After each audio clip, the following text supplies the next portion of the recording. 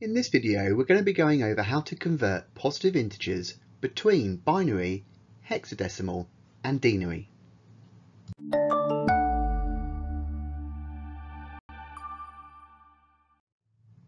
The above table allows us to easily convert positive integers between any of the three base number systems that you need for the exam.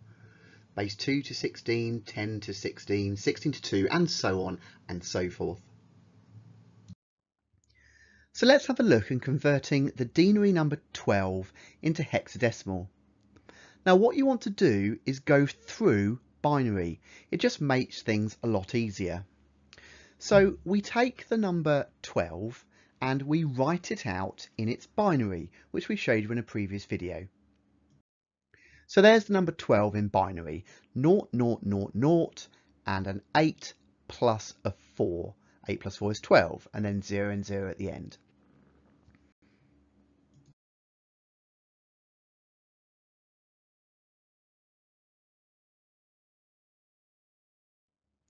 Now to convert this number into hex, we group our binary timeline into nibbles. So that's groups of 4. So we have 4 zeros here. Well, 0 is obviously 0. We don't actually need this number here, but we're showing it for completeness. And now we group the next nibble or group of 4. We have a 1 in the 8 column and a 1 in the 4 column. So that's 8, 9, 10, 11, 12. And remember that 12 in hex is C. So the denary number 12 in hex is 0C, or more simply put, just C. Okay, let's look at the number 24. So first we're going to write it out in binary.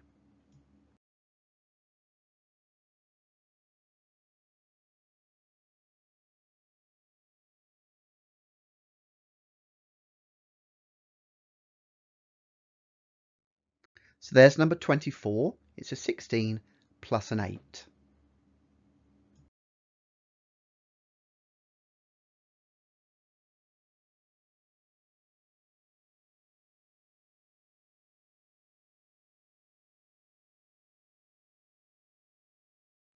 We're going to start with our left-hand nibble, and notice we've got our own mini binary weighting line of 1, 2, 4 and 8.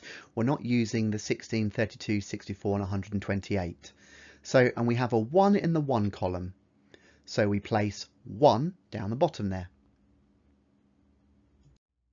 We then take the next nibble, and again we have a 1 in the 8 column. So we have 8. So the denary number 24 in hexadecimal is 18.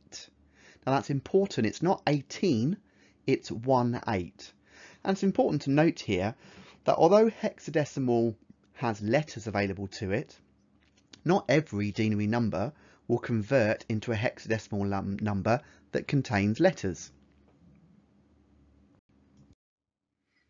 So let's look at a large number now, 230. The process is exactly the same. First of all, let's write out the binary.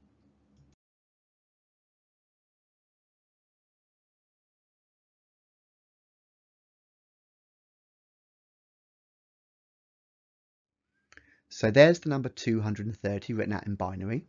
And we're going to start with the left-hand group of 4 bits, the first nibble.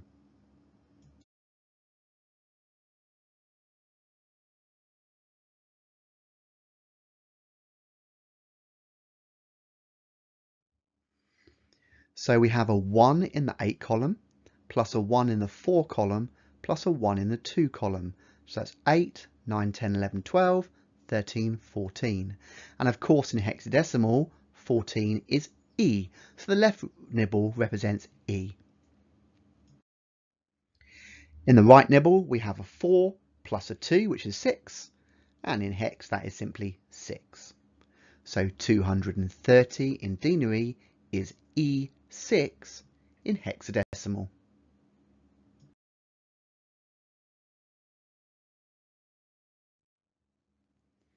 Let's do one last one now of 100.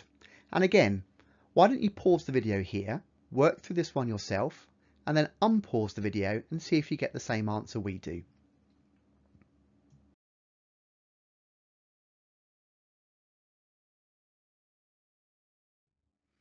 So first of all, there's 100 written out in binary. Now let's start with the left-hand nibble first.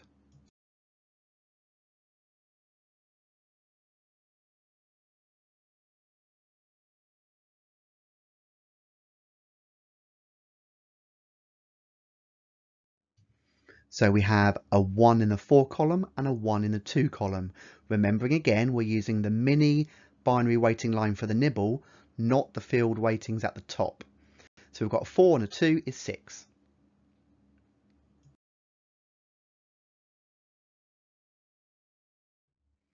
And then the right hand nibble, we just have a 1 in the 4 column, so that's 4. So the denary number 100 in hex is 64. Again, remember, that's 64, not 64.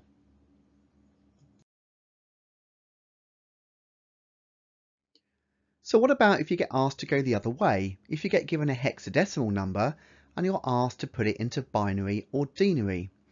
Well, again, if you get told to put it into denary, just work through binary first. So it's quite a straightforward process. Let's take a look. So we'll start with the left-hand hexadecimal digit first, which is an A, and we know that needs to turn into one nibble. So A needs to turn into 4 bits. Well, A represents 10, so that's an 8 and a 2. So we've got a 1 in the 8 column, followed by a 0, followed by a 1 in the 2 column, followed by a 0. 8 and 2 is 10, or A in hex. We do exactly the same thing with B. The hexadecimal digit B needs to turn into 4 bits or a nibble. B in hex is 11, so we want an 8, 0 4s, and a 2 and a 1. 8, 9, 10, 11. So now we have our binary equivalent of the hexadecimal digit AB, and that's 10, 10, 10, 11. To convert that into denary, we now just add up the original binary weighting lines if the columns have a 1 in. So we have 128 plus a 32 plus an 8 plus a 2 plus a 1 is 171. So the base 16 hex number AB is 171 in denary. Let's do one more.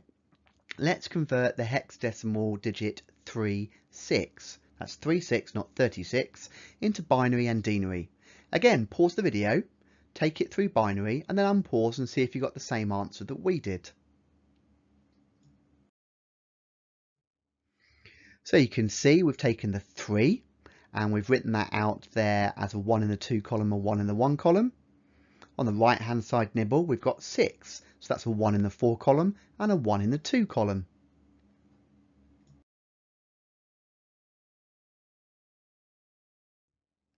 We add the columns together that have 1s in.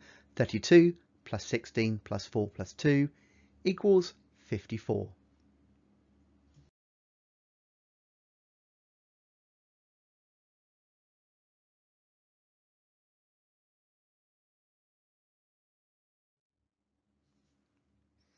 Let's do one final example.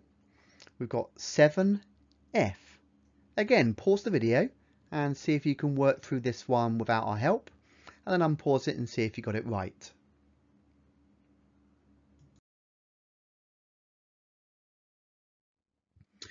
So the left nibble is 7, so that's 4, 2 and 1, 4, 5, 6, 7. So there's 1 in each of those columns and a 0 in the 8.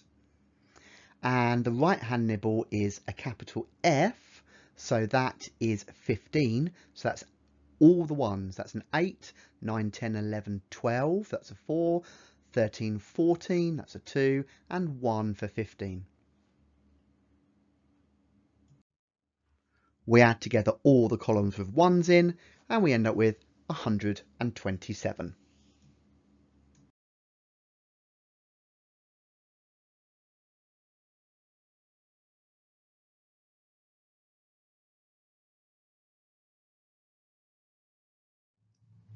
Having watched this video, you should be able to answer the following key question. How do we convert between the various different base number systems, binary, denary, and hexadecimal?